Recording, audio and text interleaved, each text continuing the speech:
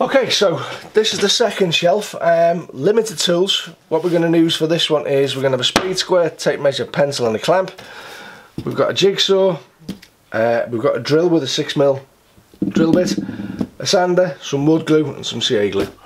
And we should be able to do this all in one hit because we don't have to wait for the glue to dry, because we're going to glue the balls up using the CA glue and a mix of the wood glue as well. Speed square is for helping to keep the cut straight on the panel so that they're all the same length. Yes, we should be good to go.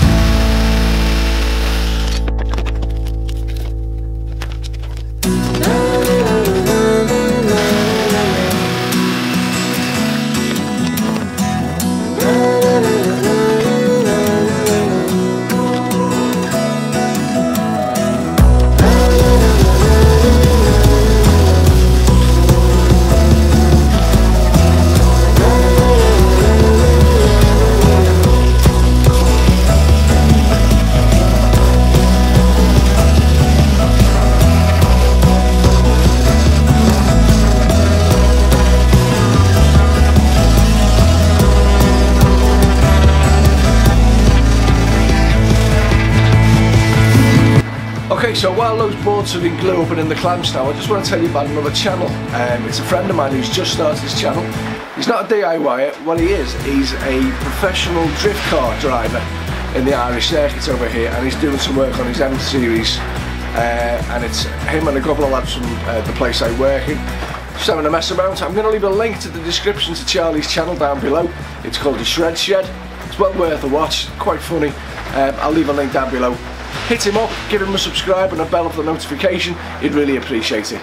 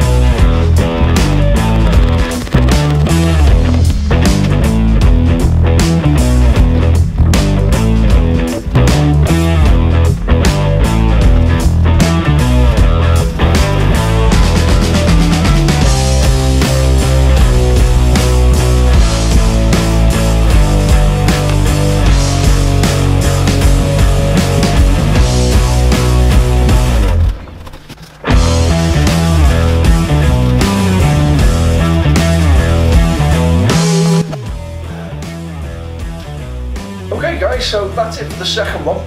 That's hanging on the wall now. Just hung up there with a French clit. Quite pleased with the way this one turned out, actually. I actually prefer this one to the first one. So the question that I asked at the beginning of the video was, do you need the fancy tools to make the project? I guess it depends upon the project, because for these kind of projects it helps to have the thickness set planer, because it's less sanding and you get a lovely smooth finish. Makes the wood look like new, but still retaining some of the rustic charm. And it is easier to glue up, you know, if you've got the clamps and stuff. I got great seams on the first one.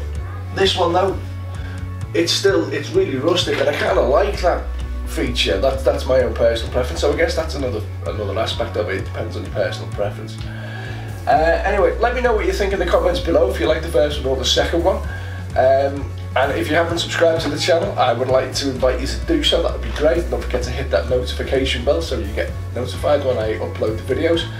And I'd also like to say a big thank you to everybody who's been watching my channel for the last year. I've just marked over the 4,000 subscribers mark, and for me that's a great big milestone, so I'm really pleased. So a great big thanks to everybody who's been watching along. Anyway, I hope you enjoyed the video, and I will catch you guys on the next one. Take care.